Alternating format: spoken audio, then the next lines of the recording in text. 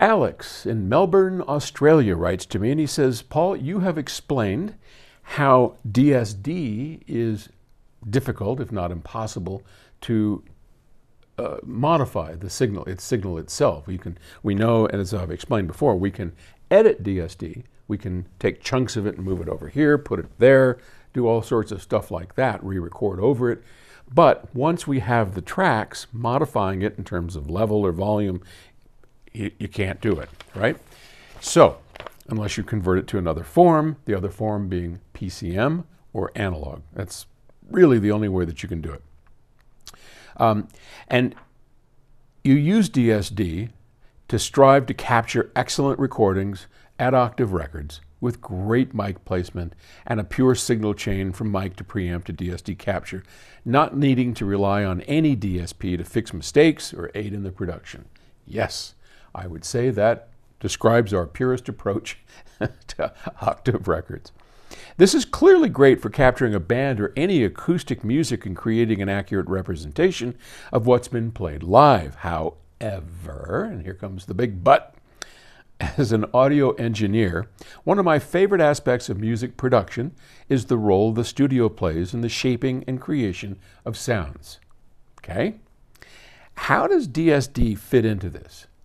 You've shown how it can be a very pure capture tool. And as I have said before, yes, the very best there is. But how can DSD be implemented in music genres that rely more heavily on studio production and signal processing, either analog or digital? What rules can be broken with DSD to create new forms of musical expression with the tools at hand? Well,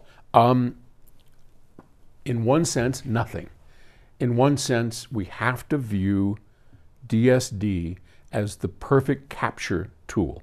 And it's important because PCM, which is eminently adjustable and run through DSP and all of that, is not the best capture tool, but it's a fine way to play back, to do all sorts of processing.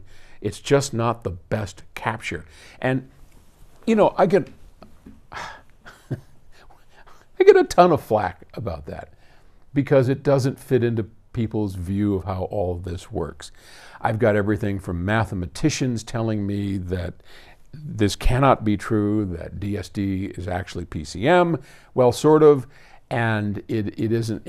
Anyway, it may come down, and I will be the first to raise my hand and tell you on these videos once we figure it all out. I just haven't had the time and the experience to really find the answer that I'm looking for of whether or not the capture perfection of DSD is more to do with the analog to digital converter itself as opposed to the format itself. It could well be that that's all that we're hearing.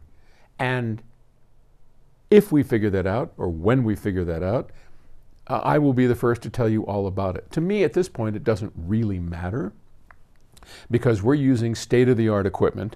We're building our own. We're using what is out there that is available. And there is no question that DSD is currently the #1 star perfect capture device. Okay, so let's just let that lay for a bit. Just take the hair in the back of your neck, rub it on down, and accept the fact that it doesn't match your worldview. And that's okay. We're here to learn to share experiences with people, and that's what I'm doing with you. Okay, so a lot of our music at Octave Records is definitely processed. We just did a wonderful group who the lead singer had to have this, I don't remember what it's called now. Was it a bullet microphone? Forgive me, I'm just a nerd engineer. I'm trying to learn here, but it's the microphone they use for a harmonica. They put it up to a harmonica, and he's yelling into this thing, and it sounds like total crap. But it's the flavor that he wants for that. And so, yeah, we captured that perfectly. What we're going to try and do, and one of the ways that you can view this is any of this processing, any of this stuff, if you can figure out a way to do it live, as he did. I mean, there are flangers, there are phasers, there are all kinds of things that can actually be done live and then perfectly captured on DSD.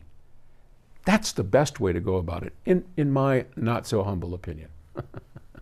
Okay, so otherwise, the secondary process, the mix, once we convert it to either analog or PCM, which is called DXD. You've probably heard. DXD is just a marketing term for 352 PCM.